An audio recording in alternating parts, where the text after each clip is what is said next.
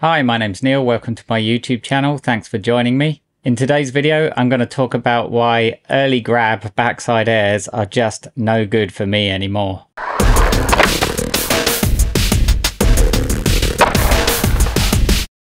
Okay, so backside airs have got to be like one of the dream tricks for a skateboarder skating transition. Certainly one of mine. And I never really thought I was actually going to be able to do them. It was something that completely eluded me in my younger years. I couldn't even sort of contemplate how you would do them, let alone whether I could do them or not. And it always seemed to me that it was something that only vert skaters could do, because you'd have to blast out the top of a vert ramp to fly up in the air like that. I never thought I would be able to go that fast or jump in the air like that. So it was never even on my radar until I started skating vert, and I was seeing all my other friends that I was skating vert with doing them, and it began to sort of dwell on me that maybe it was a possibility at some point. And it was probably about a year ago when I started to think that I need to start trying to do them.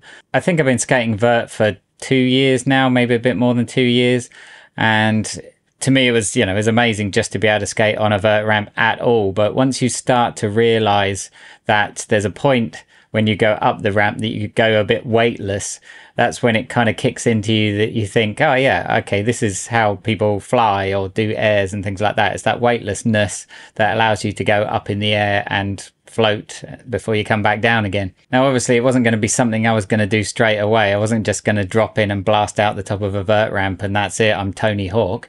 There's a lot more steps to it before you get to that state, but with some encouragement from some of my friends, I began to kind of make inquiries as to what it took to take off. And for me, the easiest thing to be doing was an early grab backside air. And in the early stages, all we're really talking about for me was just bending down and grabbing the rail of the board. So that was a melon grab, and hopping and turning at the same time to try and get the feeling of taking off. So I was literally just hopping and turning, and maybe only turning like 45 degrees or 90 degrees. But it was that began to give me the feeling of how to perhaps develop and start doing an air. And from there onwards, it really was just a case of going faster and faster and going higher and higher up the ramp to the point where you get to the peak of your height and you start to go a bit weightless. I was bending, grabbing and hopping, kind of yanking the board and turning as I went. And that slowly over time turned into an early grab backside air. I think in total, maybe it took me a few months to actually learn how to do that, which was pretty good going, I suppose, but I was never really massively impressed by them. And so I was trying to get higher and higher, because really the ultimate goal was to get out the top of the ramp. Now doing that is like a whole other step. If you can do it lower down, that's fair enough, but doing it out the top, it starts to get harder and harder. And it's especially hard if you're older like me and you're not very flexible, your hips and your legs.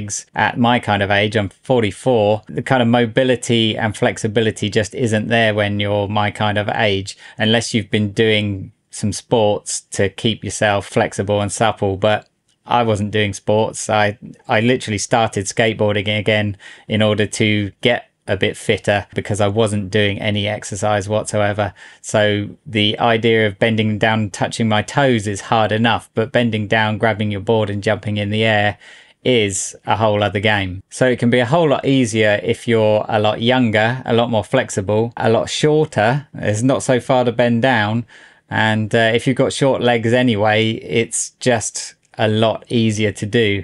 If you're taller or got longer legs, or a bit older or a bit less flexible, especially in your legs, your knees and your hips, your hamstrings, then it's a massive challenge to be able to do that. Now, initially you might think that, okay, if you can do a backside air lower down the ramp, all you need to do is go faster and faster to launch out the top, which is true to a certain extent. And, if you're shorter and more flexible, then it will be a lot easier. Oh, and not only shorter, more flexible, but lighter. If your body weight is anything like what mine is, and I don't even know what it is at the moment, but if you're a full grown adult, your body weight is a lot more. And so you've got to think about how that body weight is impacting what you're doing when you're moving. Something very heavy moving very fast, is going to have a lot more influence over something very light going about the same speed. So you got to battle against where your body weight is throwing you as well. And most of this is just getting used to going with the flow. So if you're going down a ramp and up the other side, it's the pumping motion of going up the other side that is going to send you up even higher. And that's generally what you need to do, is go with the flow, and as you move up the ramp you try to send yourself out the top. And vert skaters call it the glass wall. You've kind of got to imagine that there's another foot of vert above the coping, that you ride straight through the coping and keep riding upwards through the glass wall. But what you've got to do at the same time is battle gravity and where that's trying to send you. So if you haven't got the flow quite right to send you up, what tends to happen in the early days, and certainly what happens to me, is that as you go through the bottom of the ramp and begin to go up the other side, if you bend down to grab the board early, your body weight is going down against the ramp. And so with your body weight going downwards towards the ramp, you're no longer promoting it to be going up. And so as you bend down to grab, your body weight is sucking you down against the ramp, and you can just sack it into the wall. You literally crouch and squat to the point where you sack yourself into the wall, kill all your speed, and you don't go up in the air anymore. You just go against the wall rather than through and up it. So that's become really apparent to me in learning what I'm trying to do. And it's always been part of my thing about riding vert, is to stay against the wall as I get higher, and then that, with the centrifugal force of that motion, keeps me against the wall and stops me falling out and then down into the flat bottom. So I've always got that in my mind, to stay against the wall, but that's not quite so helpful if you're trying to go up and out the top. So you need to kind of resist going against the wall as much as possible, but still trying to grab, and the two conflict with each other, and that's why you end up not going out the top. So I'm going to show you a few clips of me actually doing those early grab backside airs. Hopefully you'll be able to see what I'm talking about. And as I bend down and I get to that certain point where I'm bending down up the wall, it's kind of killing all my speed, and I don't continue to go up. I just kind of stay where I am and do the backside air below the coping. So let's take a look at that.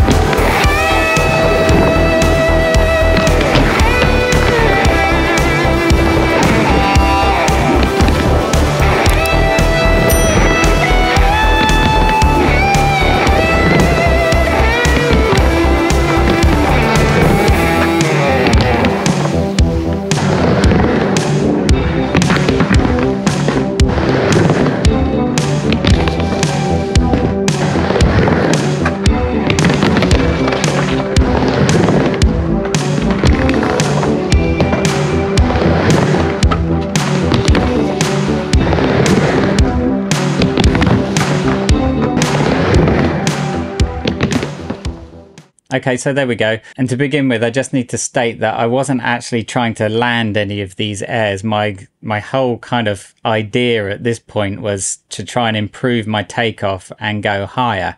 But I was hitting that kind of hurdle where I got to the point where I'm bending down, sacking off all of my speed to the point where I just kind of float up and then fall down again. So I can do backside airs below the coping. I can land them. Look back through some of my other videos if you want to see that. But the whole goal that I was aiming for here was to be able to try and do them higher. And so I wasn't even rotating round to spot the landing.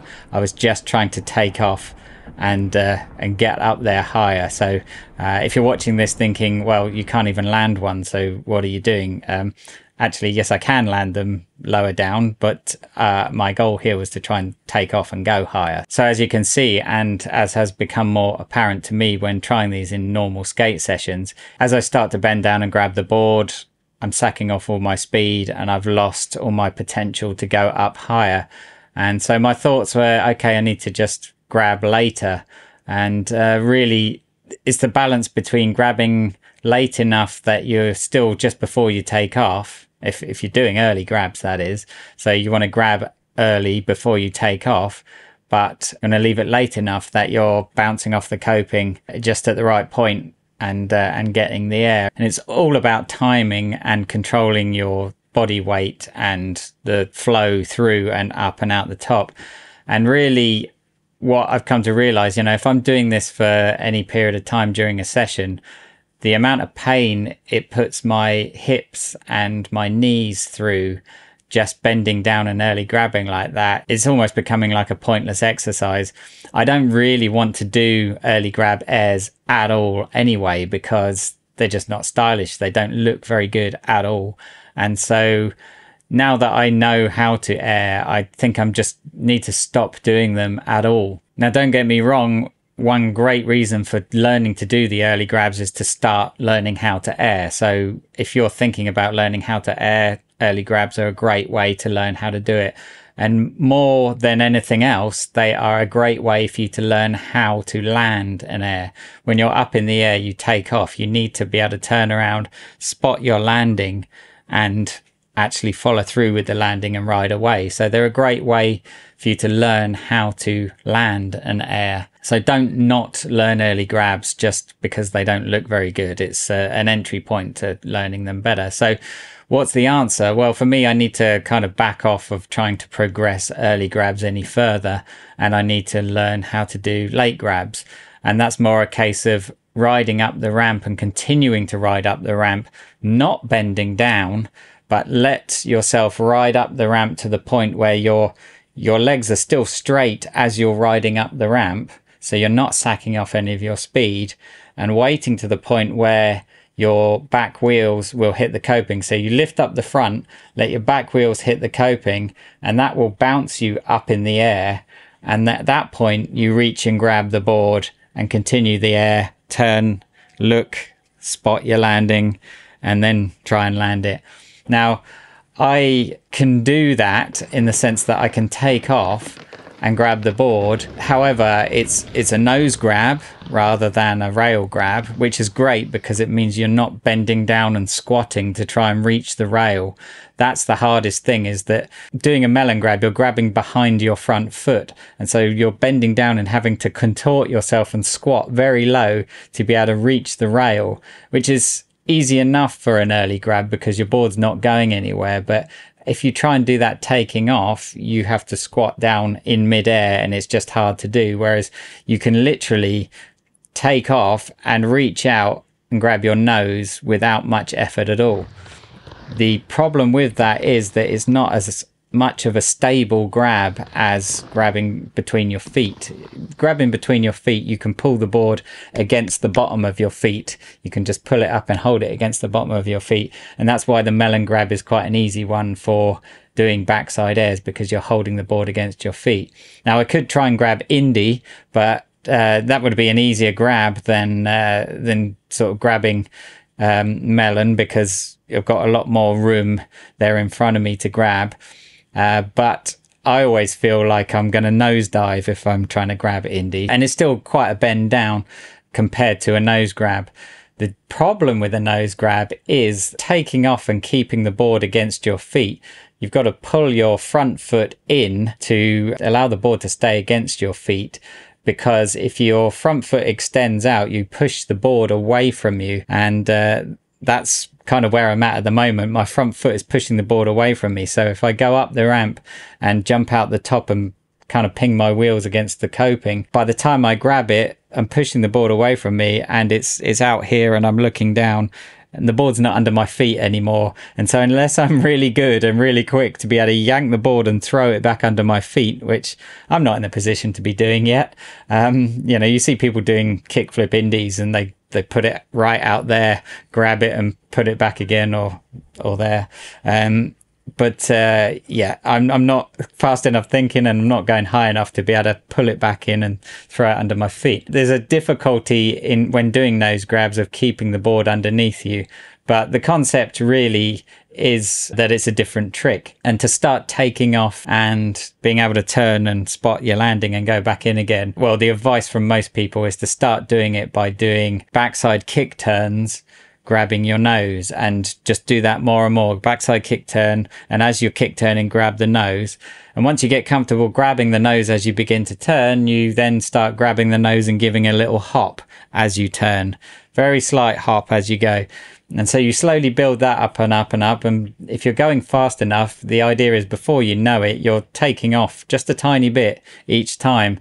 And so you can then build on that and progress and go a bit faster and a bit faster. And that little hop that much should get bigger and bigger to the point where you're comfortable hopping a small amount and turning and landing back in again, that you can start sort of pushing it a bit harder and bouncing the wheels off the coping. And before you know it, you should be in nose grab backside air territory. Way easier said than done, of course. But there's a fantastic video from Michi Brusco who talks through the process of doing a proper backside air, which I'll put a link in the comments below. But all I really want to say right now is that that's my kind of target now. The early grabs are not going to get me very much further.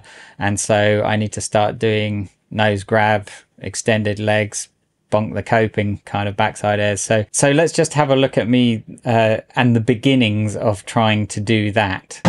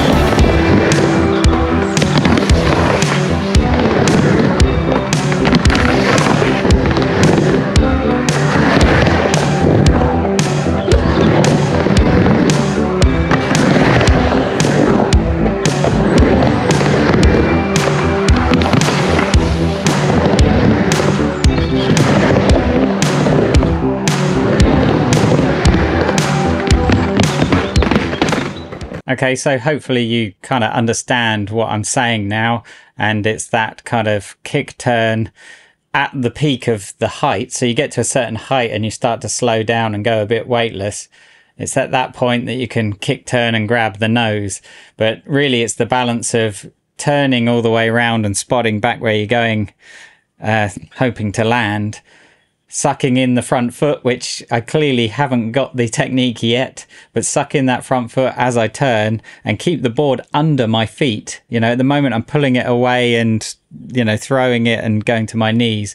But really the build up is to be able to do that kick turn, suck my front leg up and keep it kind of out the way and stop it from pushing my board away, rotating and keep the board under me and stuff it back under my feet and go through with the landing. So it's early days, but that's what I'm working on. I thought I'd do a little video just to talk about the transition between early grab backside airs and starting to think about the late grab. And yeah, maybe you found that useful, maybe you find it interesting. But I'm just kind of diarising where I'm at right now today and where I'm moving towards. There are a million videos on YouTube about how to do backside airs. So if you want to learn, you know, go check them out. I'm sure people that can already do them are going to bombard me with advice. Thank you very much. You know, there's advice coming out of my ears from all directions. It's one thing getting the advice. The other thing is actually being able to move it from here to your body parts. So it's hard, it's really hard. And having command of your limbs and your balance and your body weight and all of those things is the hardest part. There's no shortage of advice and information available. It's all out there. But as I say, I'll put a link to the Michi Brusco video because he talks through it like, you know, he knows exactly what he's doing. If you found it useful, let me know in the comments below. But onwards, let's see where that takes me. But thanks for watching. Hope you found the video interesting. And I don't think I've done a vert video for a little while, so this is my vert progress, or where I'm aiming for. Anyway, have a good day. Get out there and skate, learn something, tell me what you're learning too, and I will catch up with you soon. Thanks for watching. Bye.